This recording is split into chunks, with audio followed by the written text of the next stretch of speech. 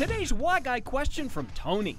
Why do drugs have such a short expiration date? Why don't they last longer? Tony, many of the drugs in your medicine cabinet are good even 15 years after the expiration date. 15 years! The Food and Drug Administration did a study testing more than 100 drugs and found that 90% of them, especially in pill form, were good to use well past the expiration. Are expiration dates a way for Big Pharma to keep you buying their product? Well, that may be true. What's also true is expiration dates let you know how long you're getting 100% effectiveness of the drug you're taking.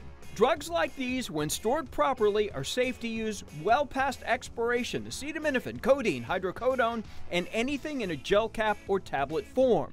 What we do know is the expiration drugs are effective long beyond their expiration date. We know that's true.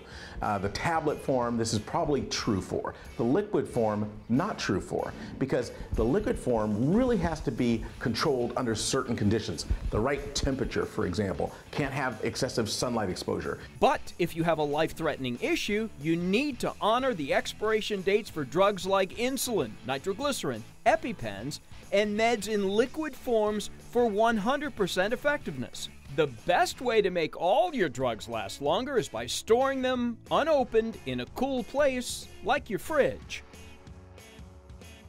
So if you do have a Why Guy question, reach me at my Facebook page, Walt Gray News. You can watch more Why Guy stories at abc10.com/Why Guy. Bria.